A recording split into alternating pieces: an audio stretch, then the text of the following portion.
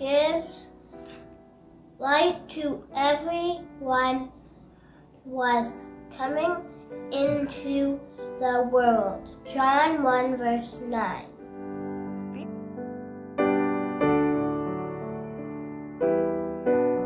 Throughout Scripture, darkness often represents evil and falsehood, while light represents goodness, truth, and holiness.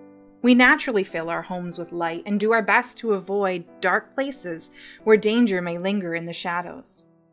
Therefore, it comes as no surprise that Jesus assumes this title. I am the light of the world.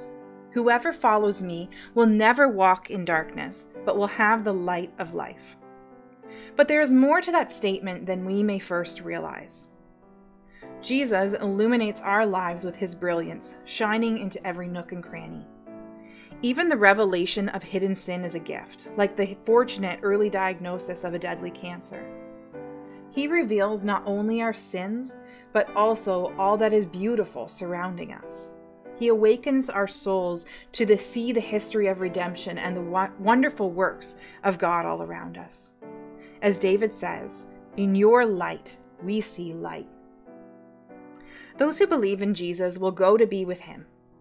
At death, those separated from him will enter darkness and gloom, but we will live in everlasting light and joy with Jesus. This truth gives us hope, because no matter how gloomy our lives may be this side of eternity, we know that our future destination is the kingdom of light, where there will be no night, no darkness, no tears, and no distress. As Jesus is the light of the world, so he sends us as lights into our world to illuminate our surroundings with his love and light. Just as the moon reflects the sun's light, so we may also reflect Jesus' light, loving our families and neighbors, serving our church and community with our spiritual gifts, and sharing truth in love in a bleak world. Jesus, the light of the world, has placed us in a particular time and place in history, in the lives of specific people, within a specific place to shine brightly for him, holding forth the word of life in a million different little ways. We carry his light within us, and those who see it cannot help but be attracted to this light. The true light desires to give light to everyone. And what's even more amazing is he wants to use us, his people, to spread that light.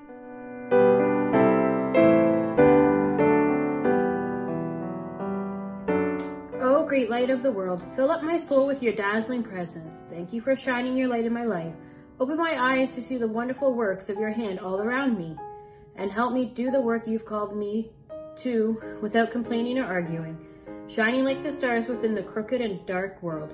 Awaken my soul to you and help me shine brightly right where you've placed me. Amen.